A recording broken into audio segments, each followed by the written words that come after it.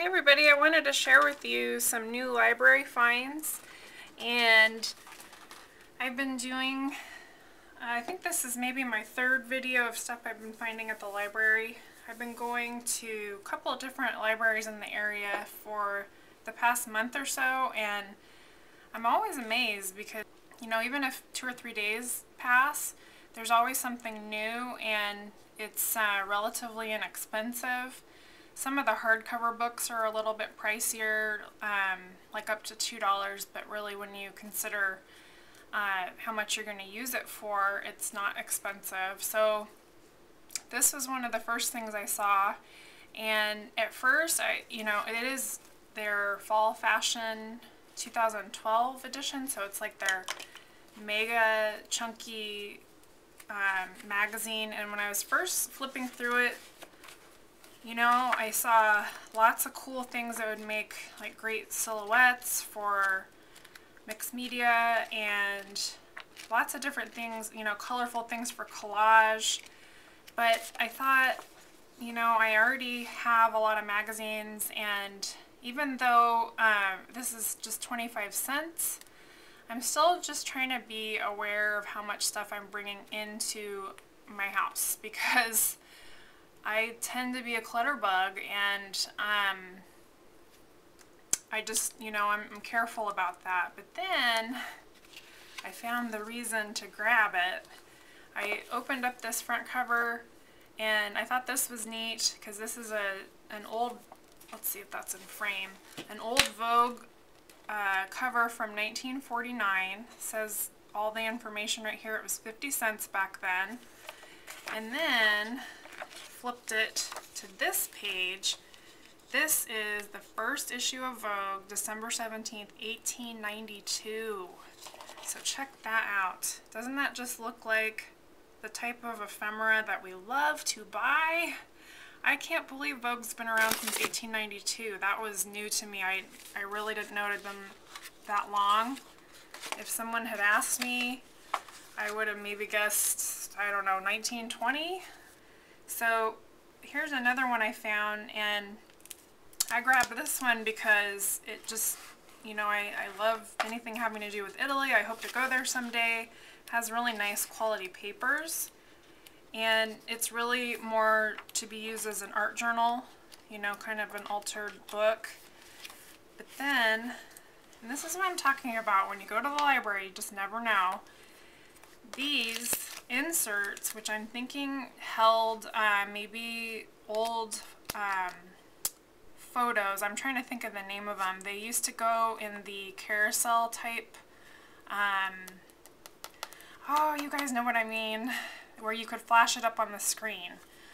And this isn't, I think this is probably smaller than the pocket letters that have been going out, the size of each of these little sections. However, there's another one on the back cover that is the same size, and I thought I could either do 2 sets of pocket letters, or I could glue these back to back, because they don't have the back flap like the baseball card things do. I've been wanting to get into the pocket letter thing, and it was just like one more thing that I wanted to do, and so I'd been putting it off, but now I felt like that was a sign, so I will be working on some pocket letters and hopefully doing a swap soon. And then this book was published in 1970. It's got a cool silvery cover, and I marked some pages in here because there were just so many awesome photographs. But like, look at these old pictures. This one is from 1912, and I just marked these off with like some cardboard pieces. And it shows different ways that people have photographed over the ages. So this is from 1893. Some of the different techniques that they use, even in 1893, you can see that they use some really cool techniques, and that was, you know, way before we had anything digital. And I think it's awesome that they were able to do this, you know, before it was even the 20th century, then this just looked great for a junk journal or some other type of vintage layout. And then this picture is just beautiful. It looks like a painting. It's a photograph. This one's from 1903. And then this section, each section has a theme. This is the sensual shapes of nature. And it's all black and white. Oh, as soon as I say that, it's not black and white. Okay, it's like 90% black and white. And this is Crystallization of a Vitamin, 1967. So when I first saw it, I thought it was an abstract painting, but it is actually a photograph. And this one I thought was really cool because it shows this twin lens reflex. So you've got a vintage camera there that's really neat. And then this one I thought was so cool, and they're showing another technique. It says blurring backgrounds to emphasize movement. So check that out. I mean, you get the old car, and I mean, this is how they rode cars back in the days. Like, I don't know if you guys ever saw Cheaper by the Dozen, not the newer movie, but the one that came out maybe in the 40s or 50s. I remember, you know, they had a family of a dozen children, and they would sit in rows in cars like this, no seatbelts, of course. That was way before seatbelts, and that's how they traveled. And if you get a chance to see the original movie, I really recommend it. It's an awesome movie. It's emotional. It's I think it really captures a period in time, and it was one of my favorites growing up, and it's still one of my favorites. I would watch it again and again. And then this just happened to be, you know, because all these things are secondhand, just somebody's notes. I thought that was neat. I'm not even sure what the notes are about, and I feel almost like I'm spying on somebody, but it looks like it's like math notes or something, and has to do with photography. So they were studying when they wrote these. And then here's a really cool old photograph of this guy.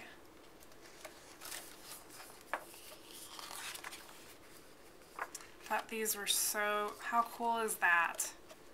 And it's got kind of a faded green background, really pretty. So yeah, these aren't all black and white, because here's some color. And this I thought would be awesome as a piece of ephemera. I hope I'm getting that all the way in frame. It's just an ad for the new Kodak cameras. Thought this was, they look like they're laughing, and it's got that cool like sepia tone. And then this one I thought was neat because it just shows movement.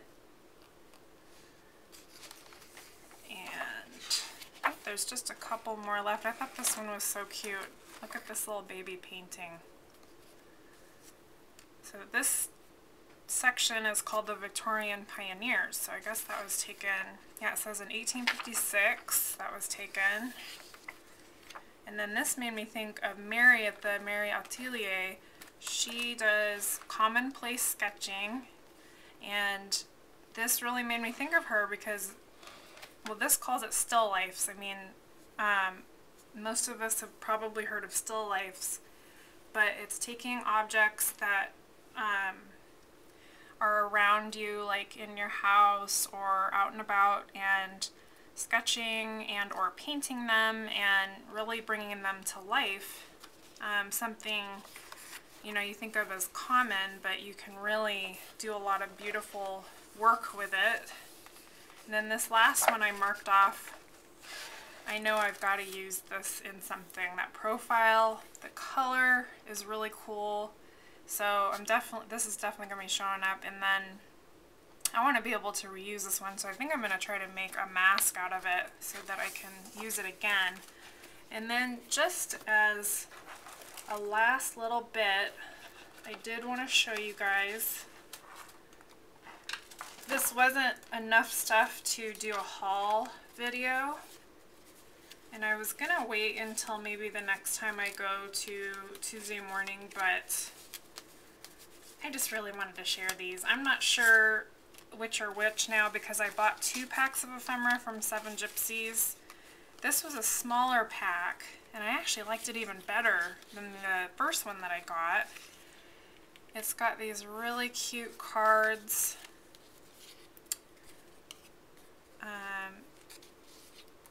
And just neat little sayings. This is like, I think this is like a little warthog, and he's reading. Advertisements. So this was another, I believe this was from the first stack that I got, but this was just another cool find at Tuesday Morning that they didn't have the first time I had gone, and so I wanted to share that too. So I'd love to hear if you are participating in pocket letters, how that's going for you. Just any feedback about that and your ephemera finds, I'd love to hear about those too, or anything else that you're doing that's mixed media, crafty. Because I definitely have 2 big homework assignments for myself, and I'm trying not to get too worked up, which I am getting really worked up about it. The junk journal that I want to make. You guys, I have seen so many awesome videos of people's junk journals, and so now, of course, I'm going into this whole, like, it has to be perfect thing, and which, of course, it doesn't. I mean, especially the first one, like, I should just let myself make a really crappy one, you know, and then go from there. But seriously, if you look on YouTube at people's junk journals, like, they're incredible. And so I kind of am just, I feel like I'm buying new stuff and I'm working on other projects to avoid starting the junk journal. So I've got to stop that and just go ahead and start one. And the pocket letters are a little less intimidating. I feel like it's similar to making ATCs, so it's smaller little bits, and yeah, so anyway, I know you guys know what I mean because I have read enough in comments and heard you guys talk enough to know that we all do this to ourselves in the artistic process. We put a lot of pressure on certain things and how it has to look, and sometimes, you know, the most unplanned things come out the best. So I think it's really depending on what you're going for. I really like mixed media because it is messy, and that is, I'm just not naturally an organized person, and so I'm not type A personality, and a junk journal to me, and this is why I probably never got into sewing either. I heard somebody say on their video that they realized that sewing was not for them because they're not into measurements and everything needing to be just so. She said she's more of a good enough person, and that's kind of, that like struck a chord with me. I just thought, yeah, good enough. I think with mixed media, I love that it can be sloppy and it can have a plan, but you can color outside the lines, so to speak. So I think that's why the junk journal to me is intimidating, is that it is going to require some more kind of exact measurements, and a lot of planning and thinking goes into that. So I think you guys know what I mean about the pressure that we put on ourselves, not just in this area of our lives, but in other areas too. So anyway, to end on a happy note, I'm excited to start going through these and start cutting out some of these images and putting them into projects. And thanks so much for watching. I hope you're having a beautiful day, and I will talk to you soon. Bye!